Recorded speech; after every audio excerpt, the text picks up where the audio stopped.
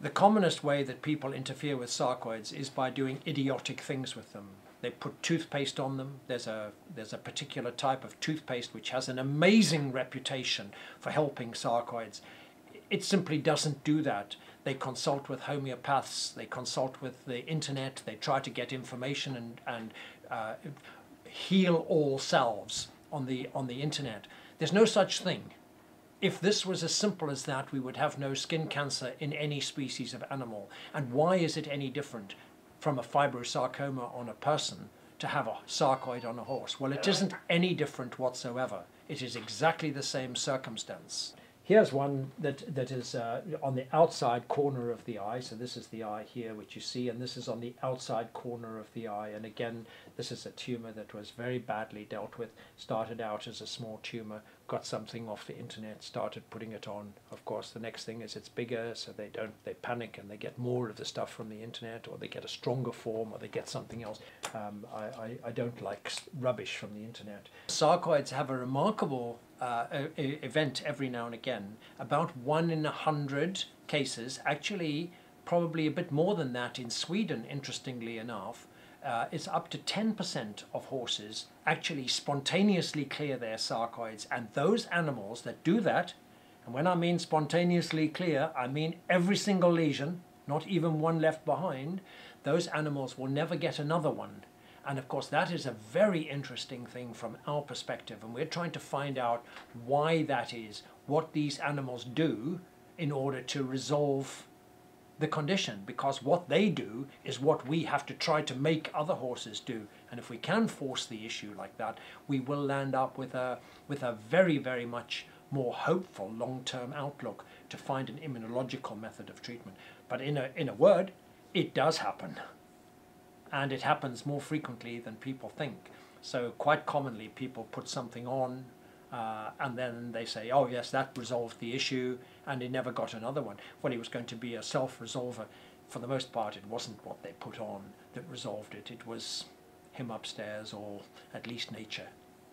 Unfortunately, as far as the sarcoid is concerned, there are 40 different recognized sarcoid treatments that are available on the internet. Every single one of them will have successes, but every single one of them will have failures.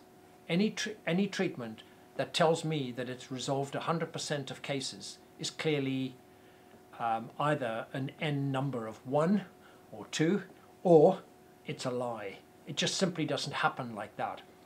You cannot do that. We've treated now 48,000 cases through our sarcoid service now, and we know that there are cases that resolve. Of course, those are the spontaneous ones, but otherwise we have to recognize that there is no treatment that is guaranteed success in every circumstance. That means that we have to try to tackle this from a normal oncology perspective. So we need to do chemotherapy of some description, or we need to do surgery. So of course the first kind of treatment is a surgical approach, and there are a lot of different kinds of surgical approach. There is a variable outcome from those depending on the size of the lesion and how much margin you can get. So of course that is dependent upon the site, the location, and the type of the sarcoid that you're dealing with. So if you have a really nasty sarcoid in a really nasty place, surgery is going to be constrained, and you're probably not going to manage to resolve it. You should remember, I think, at this point, that every single treatment that has a chance of success has to get rid of every single solitary cell. And therefore, when people go and have cancer treatment, the first thing they cut the piece off, then they give you some chemo, then they give you some radiation, then they give you some more chemo, then they give you some more radiation. Why is that? Well, that's because it's very difficult to find the last cell. And we have to get that last cell out, because even if you leave one cell behind, it's coming back as 2, it's coming back as a new tumor, and usually it's coming back spitting mad.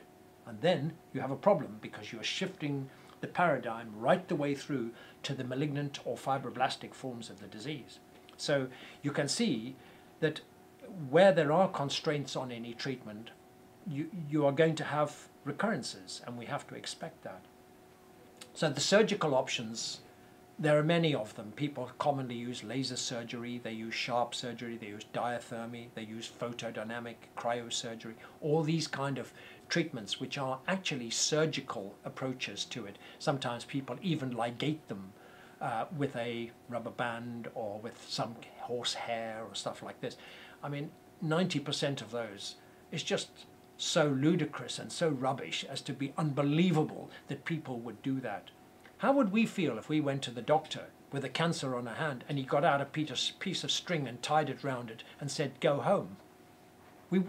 I think we'd probably be upset because... Seeking a second opinion, perhaps. Yeah, absolutely. We would be seeking a second opinion. We probably wouldn't go back to see that doctor again, and quite rightly so, because that's just simply not medicine. It's not the appropriate way to deal with this disease.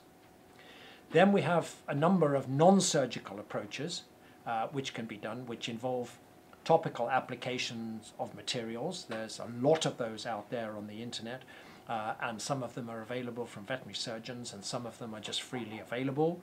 And you know, those are effective under certain circumstances. And each of those 6 types that we described earlier on has its own basic requirement for surgical excision or for chemotherapy or for radiation or immunotherapy.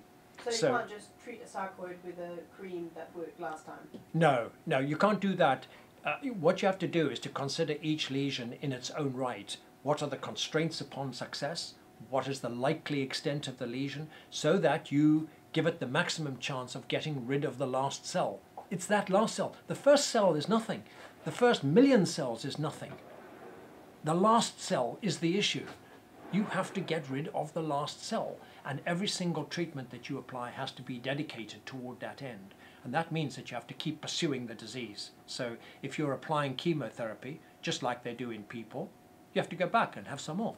And you have to go back and have some more, and some more, and some more, and some more, until eventually you get to the point where it's gone. The treatment has to kill normal adjacent cells in order to buy a margin. And we do know that in the case of a sarcoid, that margin needs to be a centimetre, or preferably a centimetre and a half, or sometimes even 2 centimetres in some locations, where you have to buy extra because you're dealing with the leg. So if you imagine that this is the normal side and this is the tumour, we've got them growing like that.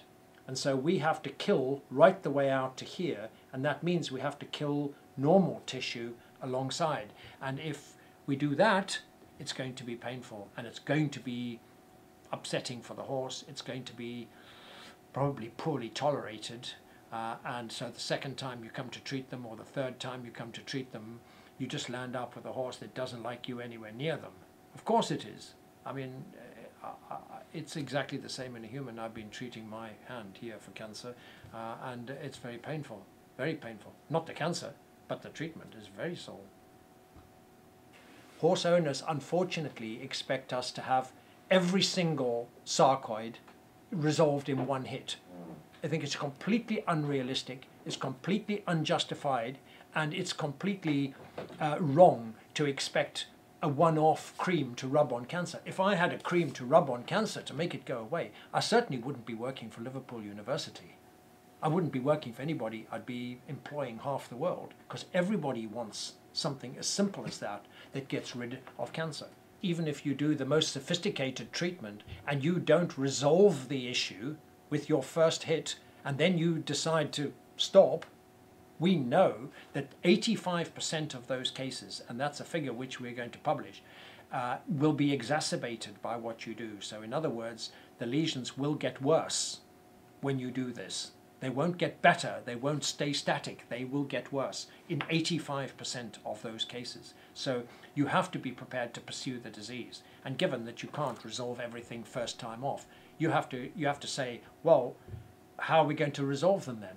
What are we going to do? Well, we're going to pursue them. And we're going to combine treatments. So the surgical treatment, then the chemotherapy, and then we've got an interesting group called the immunotherapy, which is very interesting, because if we can make the body do something immunological to get rid of the tumour, we will have a solution to the problem. Just like those that spontaneously resolve, they do something spontaneously that makes the condition impossible to develop again. And that's the important issue with it. So immunotherapy is one of the things we are targeting for the future as being a means of controlling the disease. And so that's what we hope to be able to deliver in due course. It won't be in my lifetime, I suspect, but it will be in somebody else's lifetime. And that's good. And then finally, we have the last treatment, which is the ultimate treatment, which is radiation treatment. And we do radiation treatment here. It's very expensive, inevitably. It's cost the same as in humans, so it's the same treatment. Why should it cost any less in a horse? In fact, it should cost more because the horse is bigger and it needs more. So, but it doesn't work out like that, unfortunately, and horse owners and the general public don't see that that's an important issue for us. So ultimately, I think radiation is the gold standard against which all kinds of treatment have to be measured. And if we reckon that radiation is well over 90% successful, then of course everybody says, well, I'll have the radiation then. There's a problem with that, and that is that we can only deal with very small tumours at the moment with the radiation that's available to us. We don't have the same enormous facilities for radiation treatment that the humans have. We don't have any of those, certainly not in the United Kingdom. There's one centre that's got a little machine that does some of it, but it's very restricted to those lesions on the face or on the distal limb of some description. Here's one around the eye, and you can see that there are constraints around the eye as well. So you've got ulcers, ulcerated sarcoid here and nodules here, but for the most part you can see this skin is very markedly changed, and it runs right the way down to the eyelid margin. So of course if we put chemotherapy on here and it gets into here, it's going to kill the eye. So it's constrained. This needs a radiation treatment. This needs radiation brachytherapy. So that's what that needs. And if it doesn't have that for a cost of 10,000 euros or 8,000 euros, well, we can try, but it's not going to work. So it's very disappointing when they get to this size. It's extremely bad and very disappointing. Just as in any species of any cancer, the smaller and the earlier the tumour is, the better the prognosis is likely to be. That is something which we understand in the human. We look at our bodies regularly, hopefully all of us in our own particular kinds of ways, and we check for things that are going to go on. And when we find something, we pounce on it very quickly. So that's because we understand the importance of early intervention, which is swiftly followed by an aggressive form of treatment. Not just going down to the supermarket and buying some anti-cancer cream, which you can buy off the shelf, because there isn't such a thing. But people do that, or toothpaste. I mean, it's idiotic, isn't it? You know, if you've got cancer, you certainly wouldn't do it for yourself. So why on earth are you doing it for your horse? That's the issue, isn't it? So if we get the concept of very early, very aggressive intervention ingrained in every single horse owner's mind, we will be in a much, much better position to deal with this disease in a positive kind of way.